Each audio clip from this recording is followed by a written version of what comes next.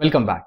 Let us see how to install this software Power BI Desktop on your laptop or a machine. Now, there are many methods to download the software. One of them is which I'll be showing you here. You can see on the screen, I have just entered the URL, that is powerbi.microsoft.com and /desktop. So you can use this URL and download the software. Let me show you that. So I've already opened the URL and you can see that's the same URL opened here.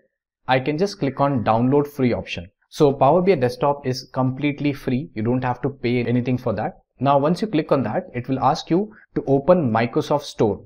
So I'll just click on open Microsoft Store, and here you can see the Power BI Desktop application will be opened here. Now here you can just click on install button and it will automatically install on your laptop or PC here. Now the best part is, if you try by this method, every month whatever updates are there, it will automatically update here. Okay, this Power BI software. So this is one easy method of downloading and installing. So here comes the Power BI.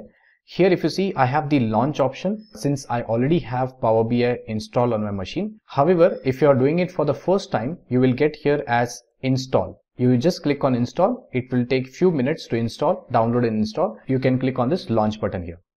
That's one method.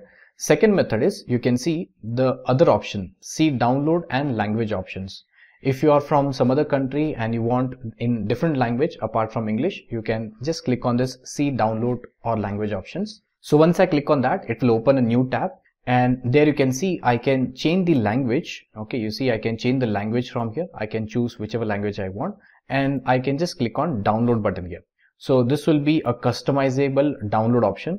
Before you download, you can see what are the system requirements for this particular software. You can see the installation instruction if something required, and then you can click on download, and installation process is very simple, straightforward. Next, next, next, and you can go for installation. Once it is done, you can just search for Power BI.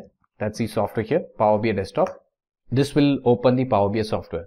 Now, many of you might have the older user interface of Power BI, not the new one.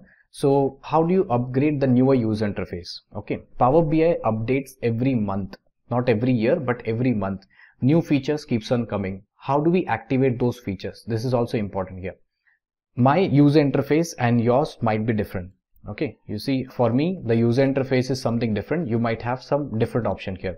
For example, I have this transform data option, which you may or may not have.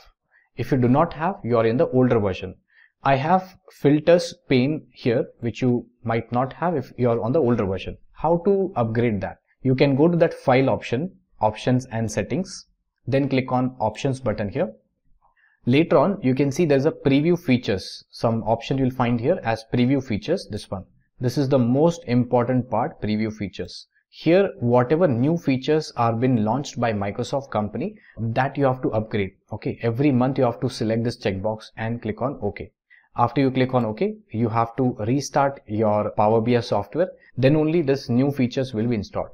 Same way, if you are in the transform data, okay, I'll just click on transform data. This will open a Power Query editor, okay, which you will be seeing in the section number 11. Now here also same thing in Power Query, file menu bar, options and settings, options. Here also you can see the same options will be visible for upgrading new features. That is preview features. Here also you can add some new features.